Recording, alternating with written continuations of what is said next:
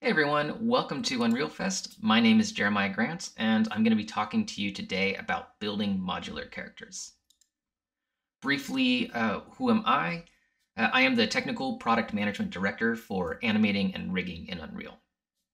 My path here led me back and forth through games and film VFX, working on some pretty incredible projects. My focus has always been on character development, though, generally as a rigger or a creature TD. So, what is a modular character? Well, on this slide, we see three different versions of modular characters, one from Fortnite, Echo from some of our demos, and a MetaHuman. What makes them modular is that they're made up of components, like the head, or the body, or the feet, can all be separate and modified uniquely. This has a lot of advantages, like if you need to tweak the hair, you don't have to change the face or change the hands. Or if you want to wear the same hairstyle on multiple characters, you can have the hair separate and use it on multiple characters. MetaHumans are a great example. If you open up one of those, you'll see there's hair, head, body that are made up of different shirts and pants and shoes. And by mix and matching those, you get a very diverse and broad collection of characters from those components.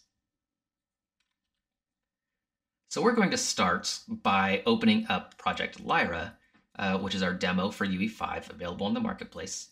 And we're going to download a free character kit called the Stylized Character Kit Casual Mail 01, also available in the permanently free collection on the marketplace. And using these two, we're going to build modular characters in a variety of ways together.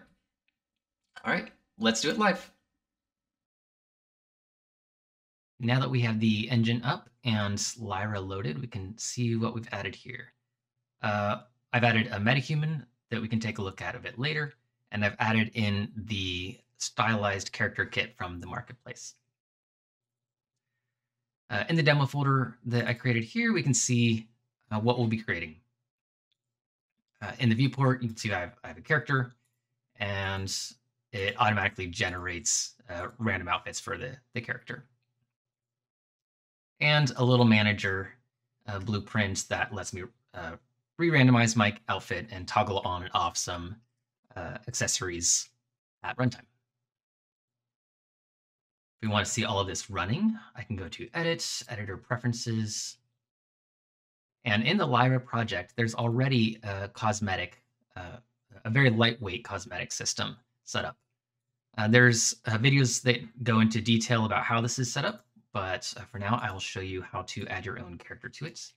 In this case, we're going to do our modular, what did I call this guy? Modular male. That's the blueprints that I just showed you here. And if I press play, minimize this, you can see we have different characters, and my character is able to run around. All right. If I escape out, if I drag in my manager, play again, I can, by pressing N and M, change my my outfits for all my characters, as well as toggle on and off that cape. Okay, so let's build it. Let's do it from scratch. Very first thing I'm going to do, I'm going to right-click, create a blueprint class, just an actor. And I'm going to call this be a modular character.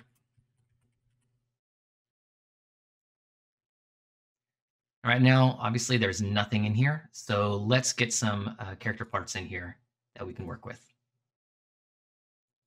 I'm going to go into this model folder that is created and contains all the content from that stylized character kit.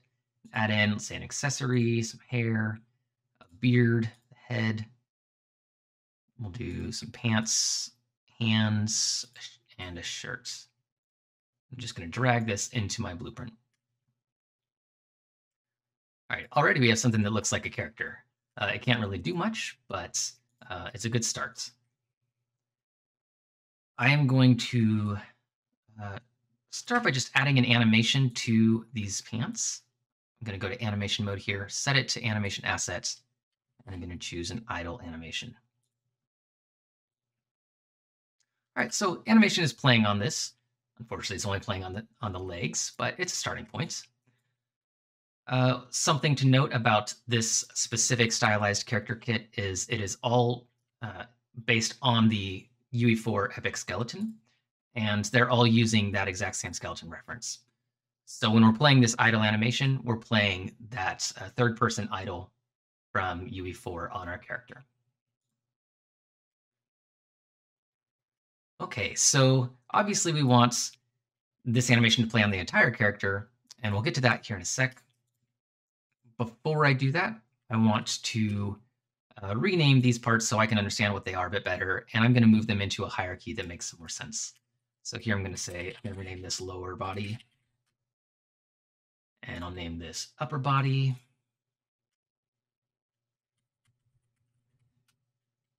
Name this hands. Name this head. Sure you can see where I'm going with this. Beard. Hair. And finally, I'm going to call this face accessory. It might be earrings, it could be glasses, it could be all kinds of things. And then I'm going to parent this into kind of a structure that the body would be built up from. In this case, the upper body is always going to be attached to the lower body. The hands are probably always going to be following the upper body. Head is probably going to be following that upper body as well. And the beard, hair, and face accessory are going to be following the head. There we go. And once again, even though I made these changes, and if I play my idle animation, you still see only the legs moving. All right, so if we go into the construction script, we're going to build what is called the leader pose. In previous versions of Unreal, this was called master pose. It's been renamed to leader pose. So if you're looking for it in a previous version, that's what it'll be called. And essentially what it does is it takes in meshes that you want, skinned meshes that you would like to follow one specific leader. In this case, we want all of these to follow the lower body. So I'm going to say my lower body is my leader, and all of these get to go along for the ride. Just going to connect all of these up individually. Now, what's really interesting and cool about this leader pose component is it's only going to evaluate lower body, and it's going to copy in memory or reference in memory the exact bones of lower body onto the rest of these meshes. If there are bones, for instance, in hair that do not exist in lower body, they will not be visible. In fact, they will not even evaluate. What that means is that this is hyper performance, very fast, and allows you to optimize a lot of animation where necessary. There are some downsides. For instance, if you have a ponytail, in this specific structure, you need to have that ponytail bones in all the way in lower body or upper body. We're going to get around that here in a couple minutes. Okay, so now if I go to my viewport again and compile, let's get back to that animation asset. There we go. Now we have our idle animation playing on everything. Oftentimes you want to attach various items to your character, maybe weapons on the hips or a backpack, for instance. In this case, I created a backpack using all of my modeling skills here. And you see it has a complete custom skeleton, does not share any bones with our default character skeleton. So we're gonna have to find a new way to attach this rather than using that leader pose. All this is a backpack root, and then a couple bones for the straps so that these straps can be animated. I want to animate them with physics, so I created a physics asset as well. This is just a kinematic body and simulated bodies for these straps, so those can swing around as my character runs. I'm not going to go into all the details of setting up a physics body or a physics setup, but I will link a great talk about creating physics assets from scratch later at the end of this video. Okay, so let's add this backpack to my character. Just going to drag it in like we did before. And I want it to sit on my upper body, so I'm going to move this under my upper body. And in order to attach this, I'm going to use sockets. If I just press this browse button, it's going to list all of the bones that exist under the parent of this. In this case, it'd be the upper body. And let's move it on to spine 3. Well, that's close, but not quite right. And it looks like it's sitting directly on the bone of spine 3. We probably want it to be offset, so it's sitting on the surface of the character. I can manipulate the transform here to move it in and out, but maybe if I have this backpack on a different character, or if my upper body changes to have maybe a really thick coat or no coat, I'll want that backpack transform to adjust accordingly.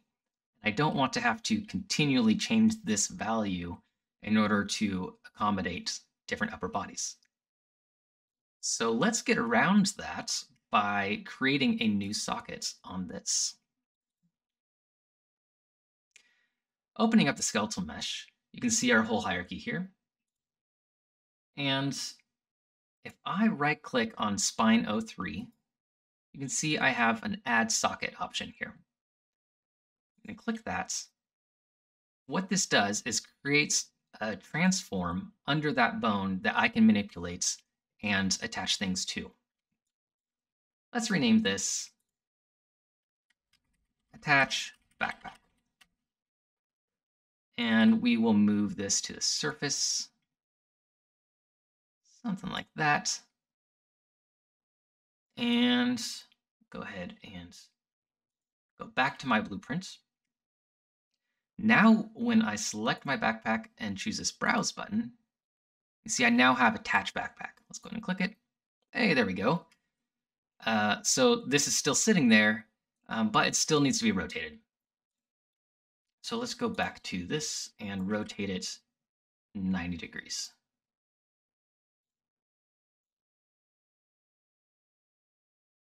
There we go, pops into place. Excellent. Now, let's get these straps animating. I think I accidentally left that set up, so we will clear this from scratch. Okay, so we have our backpack moving. Just to show that you can modify these at the same time, I'm going to pull this window off, and with my socket selected, I can manipulate that socket and see it move in my blueprint. Okay. Oops, there we go. Now I'm going to go back to my backpack. I'm going to right-click on the skeletal mesh and choose Create Animation Blueprint. I'm going to call this ABP for Animation Blueprint Backpack. Open this up. Let's create a very basic graph. First, we want to take in whatever the place this backpack is located, so its pose, and apply that into this animation blueprint. In this case, it's going to be essentially where it's placed on the back. I'm going to say input pose.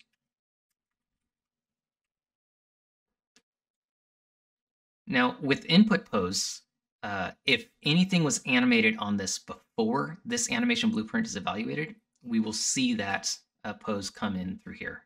So if I were to place this backpack in sequencer and then have this animation blueprint run on top of it, I should have that animated sequence come in and then be able to act upon it. I'll get into that a bit more here in a second. Next, I want to add my physics. I'm going to say rigid body. And let's connect these up. Select them all and press Q just so that I make these lines nice and pretty. And with my rigid body selected, I'm going to select my Oh, it's taking a second here.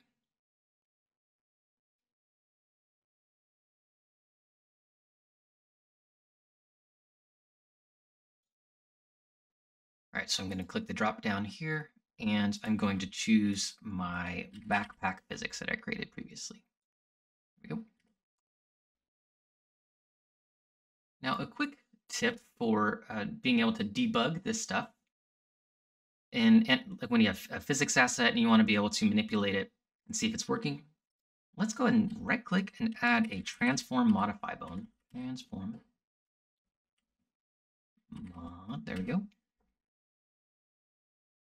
I'm going to connect this up to that root bone. Bone to modify is going to be our root, and I'm going to set translation mode to replace existing. Compile.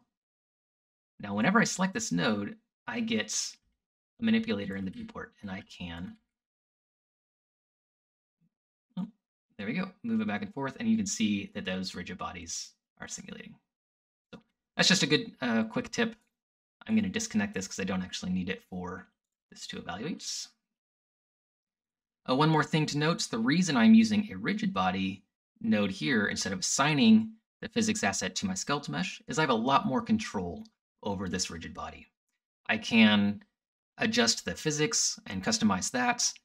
I can tweak how much motion from my character is getting applied to the physics. For instance, if my character teleports, 100 feet to the right, I don't want my physics to start jittering and exploding. So instead, I can imbue forces and limit how much force is applied to those physics through these properties.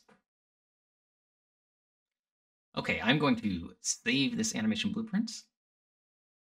And let's talk about how I'm going to apply this. I can apply this animation blueprint in two different ways. The first, with the skeletal mesh assigned, is I can change this animation class to be that backpack I just created. That's a very viable way to do this.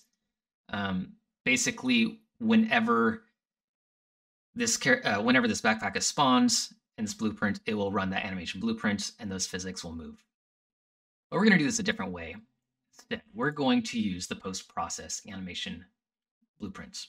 You can see it here in the asset details, or you can just search for post-process animation blueprints.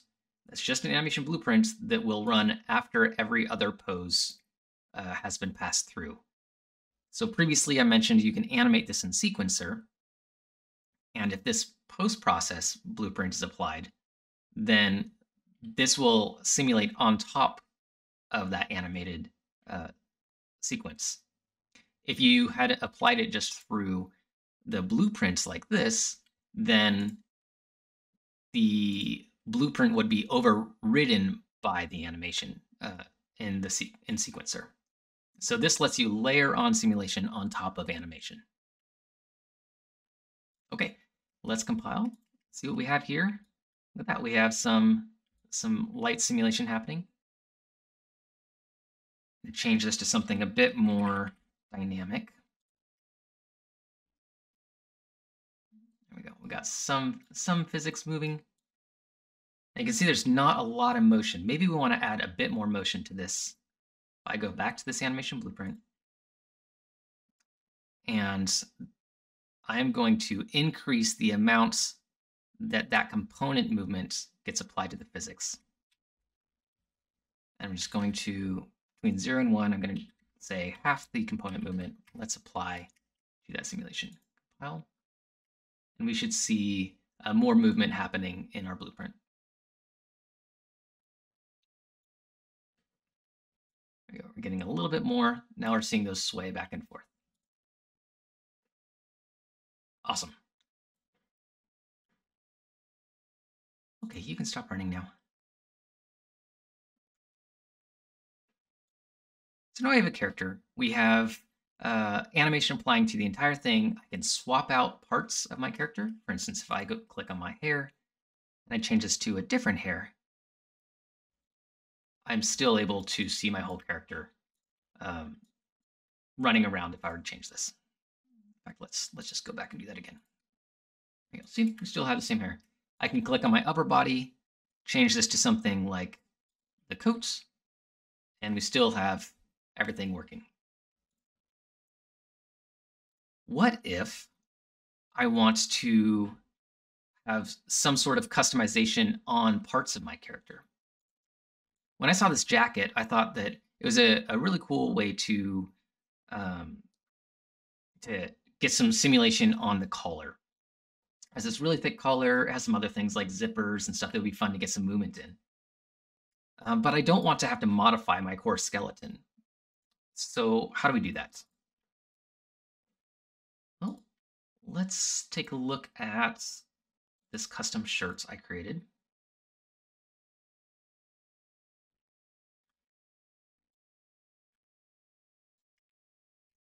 So this shirt has several collarbones that I've created. I'm just going to disable post graph I had already applied.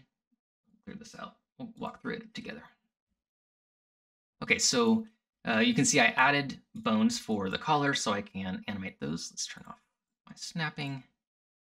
And you can see I can now manipulate my collar. And I went ahead and deleted a bunch of bones that I didn't really care about, like the finger bones and the leg bones that I don't need for this shirt, just to keep this really streamlined. I also created, when I created this, I created a unique skeleton. So it's not sharing a skeleton, it has its own skeleton called shirt collar skeleton. Now, if I want these bones to animate, let's go to the blueprint and see what happens. I'm going to change my upper body to use my new collar setup. There we go. Now, we didn't see anything change here, but let's see what happens when we look at our bones. I'm going to do show flag.bones space 1. That will now show all the bones that are in this viewport. Okay, well, this is interesting. We see the backpack. We can see that custom skeleton. And we see this cyan colored skeleton, but we don't see the collarbones. That's kind of weird. Let's change this back to different shirts. Yeah, we still don't see those. The reason we don't see those is because we are using this leader pose component. Previously, I had mentioned how it's only going to use the bones from this leader, from the lower body. And that lower body does not have any of those collarbones. So if I take upper body and say, you know what, you don't get to follow along with the leader anymore, disconnect this. In fact, let's move it out of the way and compile. Now I see those collarbones. In fact, if I select different character, or actually let's go and change this to a different shirt. There you go. You can see the different bones swapping out depending on the bones that were applied to each of those meshes. All right, so let's go back to my collar. There we go. The problem though, as you may have guessed, is when I go back to my animation, now it's not following along anymore. Let's fix that. I go to my shirt collar rig and I create an animation blueprint. I've already created a couple of these that you see in the folder, but we'll create a new one. Let's say collar, let's see, say shirts, collar.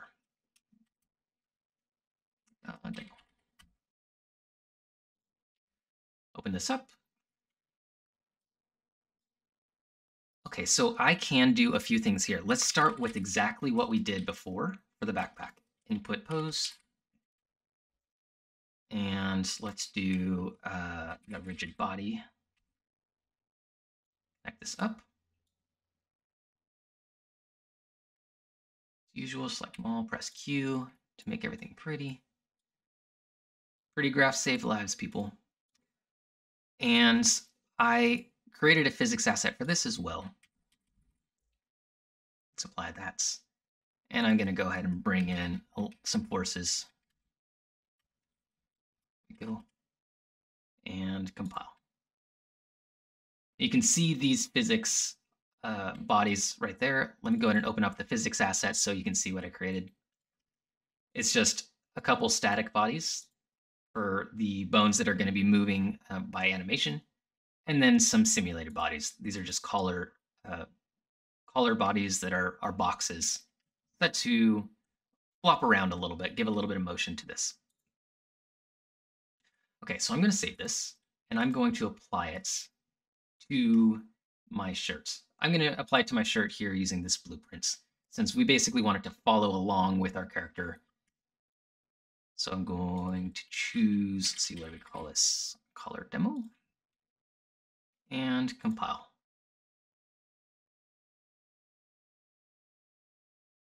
Well, I did something wrong here. I think what I did wrong is I used input pose. Why did it work on the backpack and it doesn't work here? Well, the answer is because there's no pose being fed into this. In fact, what was feeding in the pose previously was this construction script. We were getting the pose from our lower body. When we applied it to the backpack, all we were doing is moving the root via this attached backpack, via this attached backpack socket. So we didn't actually need to pass in a whole pose. So to get around that, we're going to go back to our demo, and we're going to use a different pose. I'm going to right click and choose copy pose from mesh. Copy pose from mesh is a really great node that allows you to pass in skeletal information from one skeleton to another. They don't have to be the same skeleton. It'll do a name and hierarchy match instead. Disconnect the input pose, connect copy pose from mesh, and compile. So this, we just saw those still flap around. That's great. Clicking on the copy pose from mesh, you can see a few settings. The way that this works is it takes a source mesh component. So our source in this case will probably be the lower body, same way that we used for the leader pose. And then it will pass it through the graph like before. You can create a graph and derive this source mesh component from anything if you'd like. This can get pretty complex, but the easiest way is just to select this node and enable use attached parent. This attached parent is derived from our blueprints. Remember when we created this hierarchy, it'll say, hey, upper body, what are you attached to? Oh, you're attached to lower body? Great, I'll automatically get that for you. I'm also going to enable copy curves and copy custom attributes. That means if there were already any curves on the lower body, for instance, maybe you have facial curves they want to pass through, or some morph targets that make the muscles flex when you are dancing. Those curves will get passed all the way through to all the children. Okay, I'm going to compile. Save again, and see what's happening. Hey, there we go. So now everything is running as expected. You can see the colors moving back and forth. Let's go ahead and turn off the show flags dot bones, and we get to see our whole character running around. So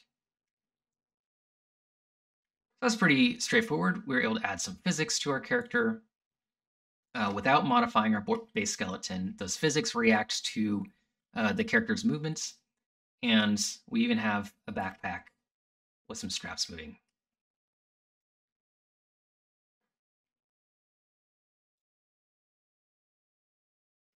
Now that we have the full character working with some simulation on the upper body, we have a backpack attached that has some simulation as well. We're able to swap out any of these parts whenever we would like. Taking a look at faces, faces often have their own complications. If I open up the skull mesh, we'll see that this face already has some morph target curves that can place some expression. Oftentimes, we'll see heads need much more complication or much more additional complication than the rest of the body. For instance, bones for the jaw or the eyes or anything else that you want to manipulate on the face. You don't really want to carry all of those bones and all those curves around on the rest of your body parts. So often you'll have a separate skeleton with its own animation blueprints to carry that weight. Let's see what that looks like in practice. So here I've already created an animation blueprint, and we're going to treat this as if it has its own skeleton. And I'm just going to create a copy pose from mesh node. That should be familiar. And I am going to enable use attached parents. We'll compile, and we'll assign this to our animation blueprint here. And if we press compile, nothing will happen. And that is because currently the head is still following the leader pose. I'm going to disconnect this and compile again. There we go. Now we see everything seems to be working as expected. Now, if I take this character, I'm going to go ahead and save this, and I place it into the world. There we go. And I'm going to add this to a level sequence so we can experiment a little bit. Take this character, drag it in, and I press the plus track. Right now, I'll need to say press plus on the head for the skull mesh, and I'm going to create a control rig. In this case, this control rig that I created a little bit earlier. So you can see that here I'm manipulating this control, and it's changing the facial expressions on the face. Let's reset this. Now, if I just have the actor selected and I press plus, note how there's no control rig option, no way to animate this character without diving down into the components. Let's delete this, and I'll go and delete the character.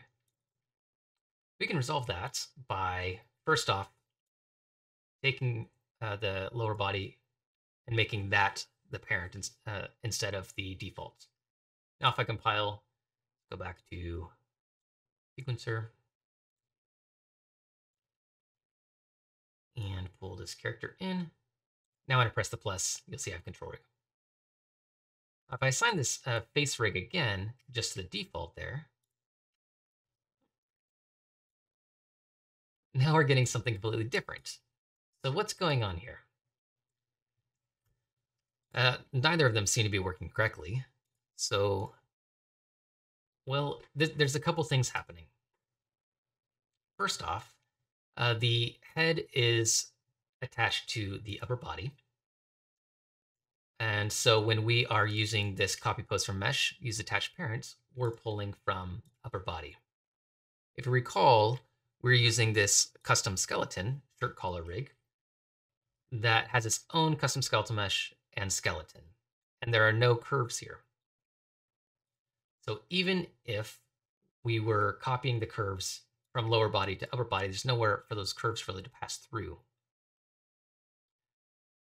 And finally, in our head, we're actually not copying the curves. So let's go ahead and turn these on, compile, see if anything changes. Nope, still nothing changes. Okay. Going back to our animation blueprint, we can do a couple things. One, we can take the head and parent it to the lower body so that those curves pass through without having to go through the through the upper body. I'm gonna try that. Compile it. And now when I manipulate, I see it moving all of the things. That's great. And something else we can do is instead of parenting this head to the lower body, we could keep it under the upper body. And this gets a bit more complex. We could use the blueprint here in the event graph to dive down, figure out what the lower body, or what we'd say kind of the lowest common denominator skeleton is, and pass that in to the source mesh component rather than use attached parents. Before we move on to the next section, I want to show that control rig that I demoed there briefly. I'm going to go into models, demo, and we'll look at this control rig. The way this control rig is set up is I've created a vector control and a float control. This vector control just moves in X and Y, now puts an X and Y value. And this float control just moves up and down, generating the float value. When this control is moved up and down, it generates a +1 to -1 value, and same thing on Y, positive to 1 to -1. And then we're just remapping that to 0 to 1 drives anger on X, -1 to 0 drives fear, 0 to 1 drives joy on Y, -1 to 0 drives disgust. And then for the blink control, it's just driving the wink. This set curve value in the control rig is setting the curves that are already on that skeletal mesh. So it's directly driving these curves. So that is how that control rig is set up. Now that we have a full character, let's see what it looks like to run around. And before we do that, let's see what it looks like by default in Lyra. In my editor preferences, I have a few settings here under Lyra Starter Game. If I go to Lyra Developer Settings, I can set a default experience. And in this case, I'm using Elimination. So once I press play, I'll be in that mode. I can also override the number of players that are going to spawn and let the bots attack me or not. So for now, we'll leave these on. I'll press play. There we go. Now we're spawning as the mannequins. We can shoot and jump and dodge. All right. Now, if I want to swap out these characters for my new character, I'm going to need to do a bit of setup. In order to see how these characters are currently set up, I'm going to show very quickly how the mannequins are set up. As quickly as I can. So I'm going to go into characters. This is Lyra, content characters, cosmetics, and you'll see a couple blueprints here. I'm going to open up B template, which is our UE4 mannequin with a sphere on its head. And you'll see this is a very basic blueprint. It just has a skeletal mesh and a static mesh. The static mesh is using the head as a parent socket. But if I select the skeletal mesh, you'll see I have an animation blueprint applied. Let me browse to this animation blueprint. Oops. There we go. I'll open it up. So this looks pretty similar, but instead of a copy pose from mesh, it's using retarget pose from mesh. I'm not going to go too deep into what retarget pose from mesh does or how to set it up because there's some videos that talk through this in greater detail, but I'll give a quick overview. Similar to copy pose from mesh, it has use attached to parents, and it takes an IK retarget asset.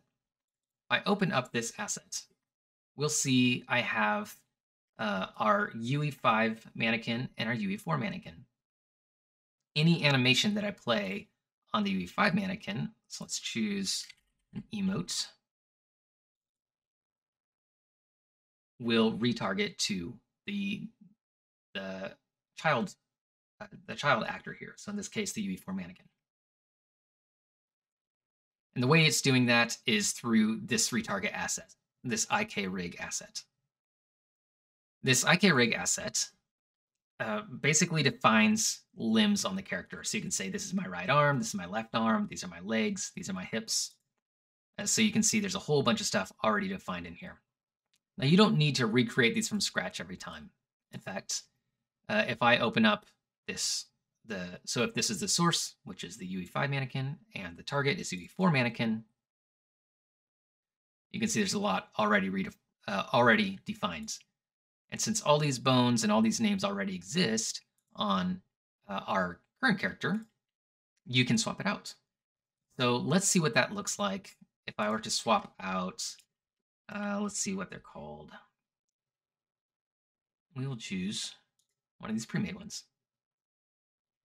Go back to my emote, and you'll see my character retargets without me having to recreate a new IK rig or retarget asset. Okay, so that's pretty cool. So going back to my settings, my editor preferences, in my Lyra Cosmetic developer settings, I can say cheap cosmetic character parts and expand this, and I'm going to say templates, that blueprint we just looked at. When I press play, we all spawn as this character. And we see all the animations still work. It's holding a weapon. So what's actually happening under the hood is it's spawning the base hero character, and that character is what's playing all the animation on an invisible skeleton.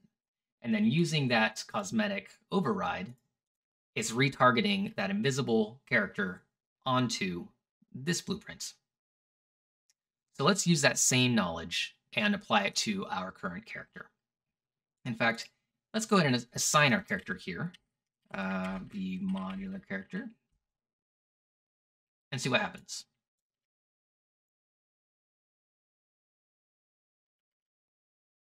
Okay, well, I mean, that's kind of okay, but not quite right. And the reason is because right now we don't actually have that retarget pose from mesh set up.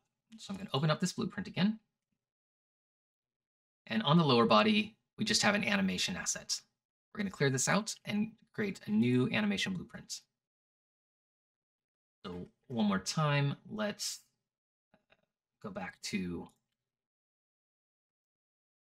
our characters, and I'm going to create for our lower body a new animation blueprint.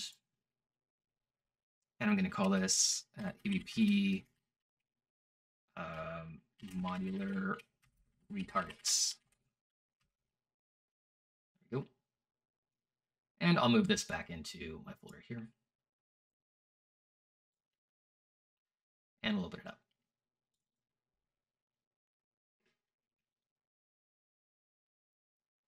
In our animation blueprints, I'm just going to right click and say retarget pose from mesh instead of copy pose from mesh. Retarget pose from mesh, connect up. Remember, since this skeleton, and not the exact skeleton asset, but just the hierarchy and the name of the skeleton will automatically work with our previously defined IK retargeter assets that come with the Project Lyra. So I'm going to choose this retarget UE5 Manny to UE4 Manny asset. This comes with the Lyra project, and use attached parent is already set. And I'm going to compile. In my blueprint, I'm going to assign this animation blueprint, and I did AP retargets. Oops, I think it's modular. There we go, modular retarget. If I compile my character, I won't see any movement yet because right now it's just playing an empty retarget. But if I play the game, I should now see my character running around, holding the backpack, still being able to aim and shoot. Now, we can always refine this, but this provides kind of the concepts, the basics.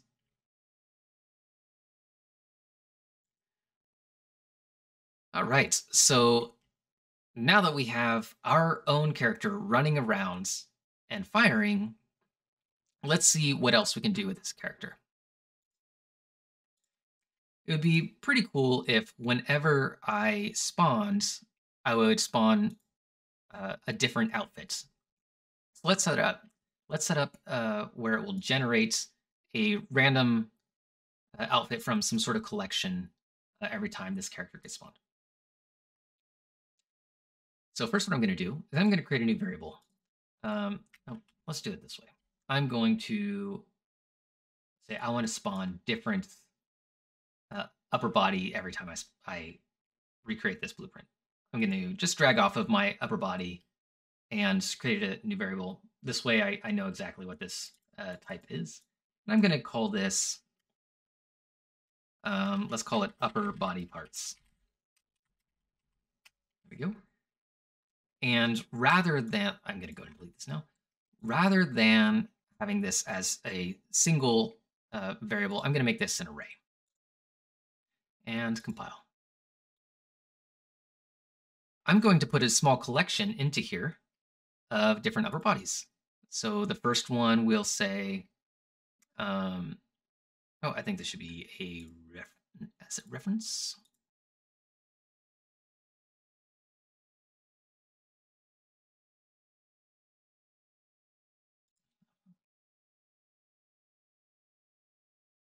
Now that I have a character that's built up of modular parts, let's make it so whenever the character spawns, it can spawn a random outfit. Start by creating a new variable. We'll call this upper body parts. And this will be a collection of pieces. And in this case, we have the bare chested, the t-shirt, and our collar rig. I'm going to compile this. This is a variable type of a skeletal mesh. And I'm going to create a new function as well. I've created a new event called randomized outfits. We'll call this and our new function to generate a new outfit per body part that we like. Call this random part. And this is going to pull in a random part from our list. And I'm going to set a new there. Oops. Set a new local variable called random mesh.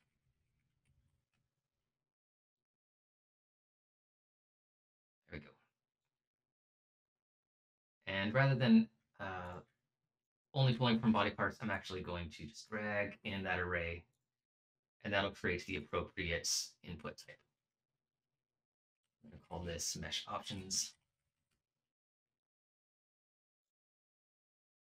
And then let's go ahead. I'll just pull this in and say set skins assets and date. Once again, I'm going to pull that off and drag my target into my function to create the appropriate inputs. And we'll call this part mesh. And I think I prefer this order. There we go. I'll drag this down. There we go. Okay.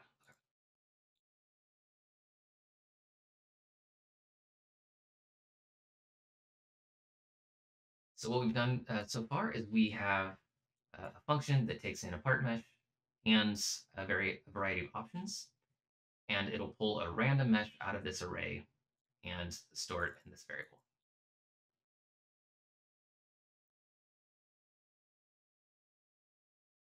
It'll take in a part mesh. In this case, this is going to would be our upper body component right here, and it'll reassign it to this random mesh.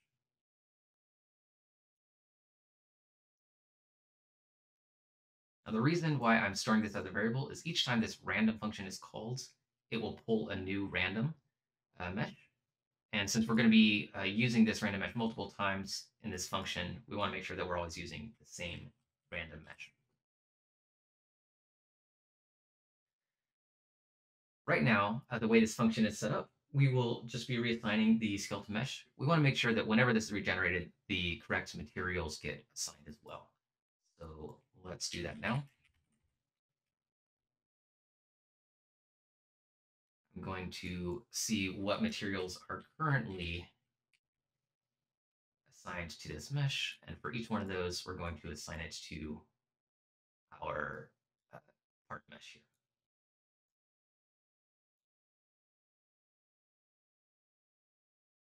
Right click on this, split structs, and say set material. I want to do set material name.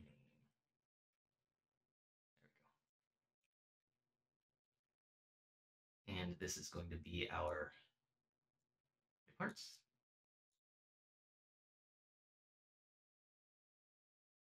And the slot name passed in here.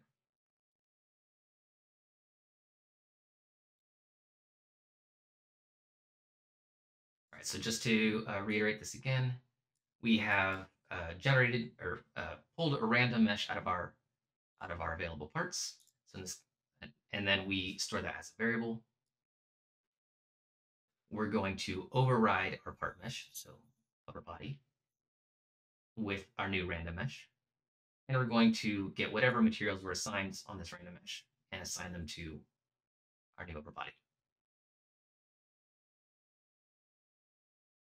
All right, we're going to compile and save. And in our event graph, in this new event that we created, let's call random parts. We're going to pass in our upper body parts into our mesh options. And we're going to pass in our upper body component as a part mesh that we want to override. And to start out, to make sure this character spawns a random outfit at the beginning, let's call this this new event in our construction script. The viewport, and as I compile, we now get a new random outfit. There we go. I pulled the same one a couple times in a row. One thing to note now is in my skeletal mesh components here, I'm not going to have an animation blueprint assigned here. Instead, I'm going to be assigning an animation blueprint to each skeletal mesh in the post-process graph, like we did previously. That way, whenever this the skeletal mesh is spawned, it brings along with it the behavior on how to connect to the rest of the character. So you can see I've already taken these skeletal meshes and assigned very basic copy post from mesh animation blueprint. We've made this already before, so I didn't create it from scratch here. Copy post from mesh using the attached parent and the copy curves. And something like this is assigned to each animation blueprint, or sorry, each skeletal mesh. In our shirt color, for example, it has the shirt color animation blueprint we created, so we also get the simulation on the color. Let's go ahead and save this and play the game and see what happens. All right, so now we're actually seeing a couple different variants spawning on our environments. Let's expand this one more time and add a couple more options.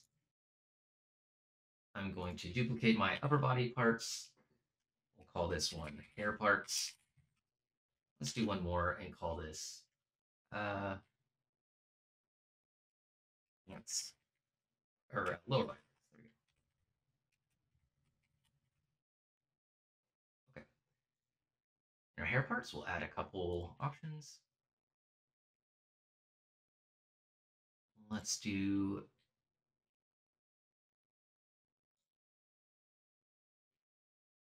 AO1, AO2, and AO3. AO2 and AO3. There we go. And we'll delete this. Now I can duplicate the function and then pass in our hair parts and our hair.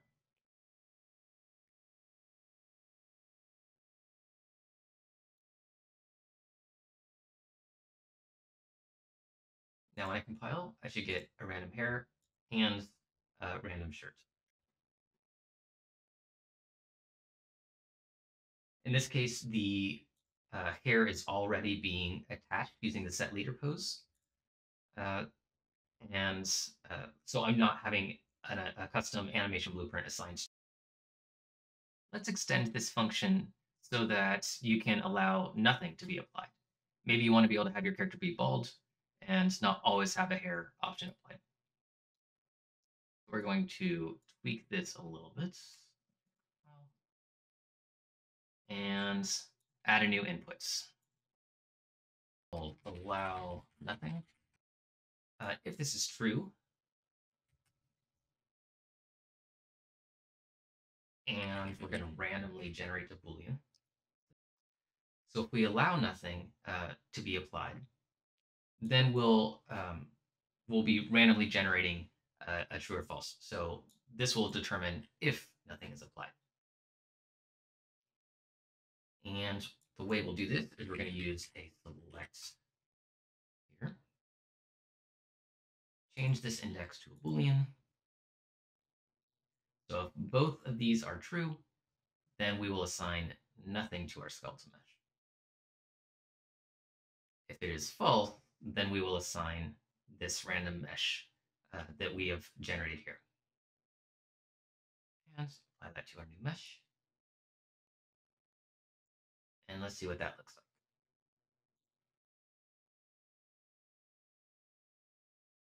So right now, nothing is happening. The reason is the default for that Boolean is false. So no matter what, it's not going to allow nothing. Let's make it so our hair can generate nothing. Now, if I compile, there we go. So sometimes we get hair, sometimes we don't. Let's adjust this character so we can toggle on and off something specific. I'm going to create another event that will toggle on and off our backpack. Let's call this toggle backpack. And pull this off.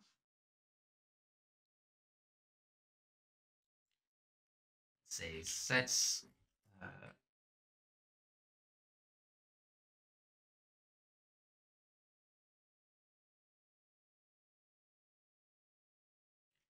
visibility.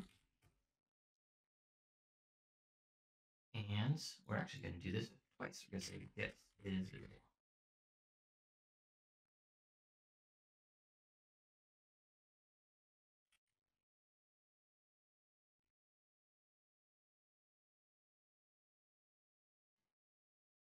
All right, so all this is going to do is say if the backpack, or if we call this events, get if the backpack is visible, and apply the inverse of whatever it is. So it'll always know if I'm visible, make it not visible. If I'm not visible, make it visible.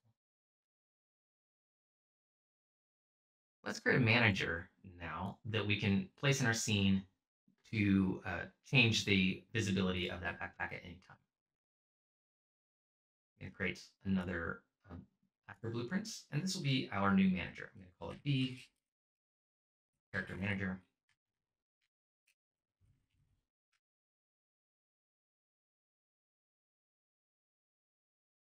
All right, whenever we press the N key, we will gather all of our modular character blueprints. This is just our character blueprint that we created here. We're going to gather all of them that have been spawned in the scene. And for each of them, we are going to call that new backpack toggle. Toggle backpack. There we go. And I'm going to compile. Oops, I need to pass in my there. Compile, save. And let's drag this manager into my worlds. Press play. And now I should be able to. Oh, the reason this isn't working is because Lyra already has a bunch of keyboard input settings, so I need to make sure that this blueprint is able to take input. So I'm going to say auto receive inputs. And for now, I'll just say player 0. Now, if I play the game, I should be able to. There we go. So now we're able to change the visibility of parts on our characters. If I want to change only the random outfit on my own character, we can do that as well. Instead of getting all of the actors, I am going to get player pawn, get all child actors. There we go. And for each of these, I'm going to find which one is my modular character.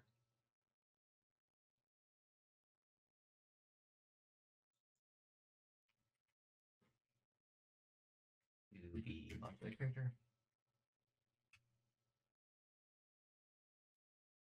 So all I'm doing right now is I'm trying to see which of the children of my pawn is my modular character.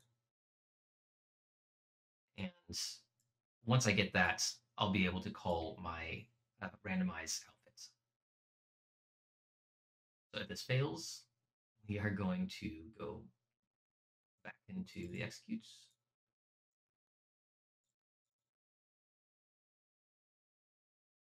There we go. And if this succeeds, then we are going to break.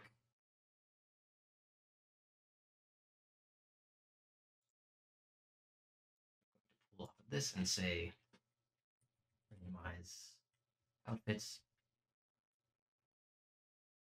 Pass in my character. And we should be set to go. Let's connect this up to our M.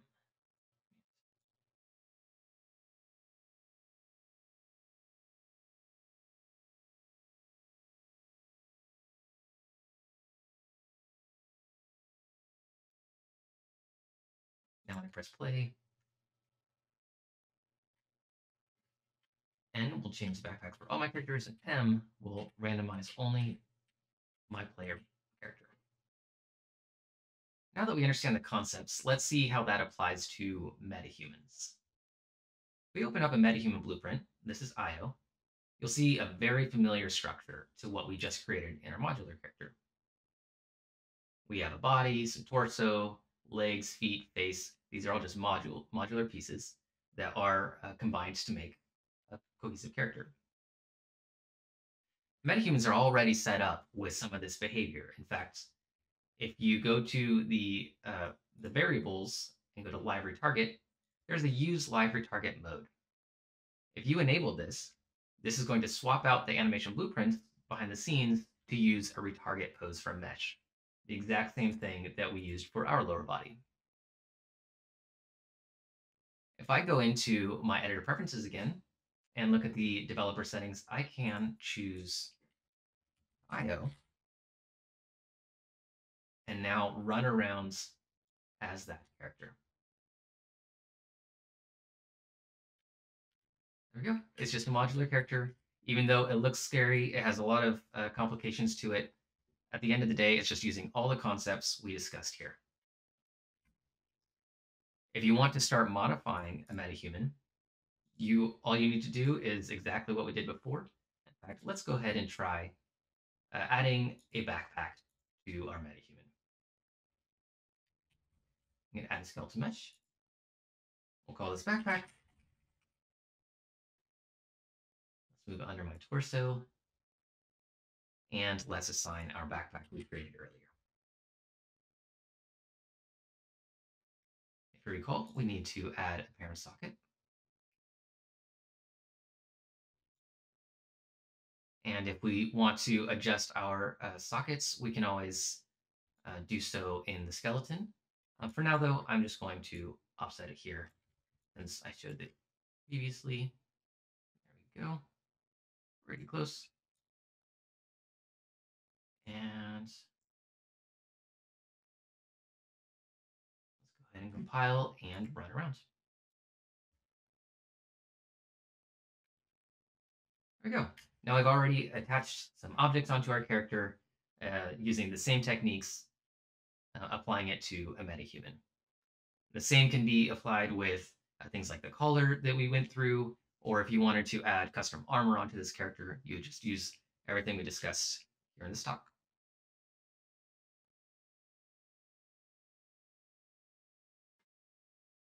Thank you for joining this session. And if you'd like to know more, there are several links that you can take a look at, including how to set up rigid bodies and cloth simulation, how to animate these characters inside Unreal, and where we're taking a lot of these tools in the future. All right, thanks for joining, and I hope to see you guys create some incredible modular characters in the future. Bye.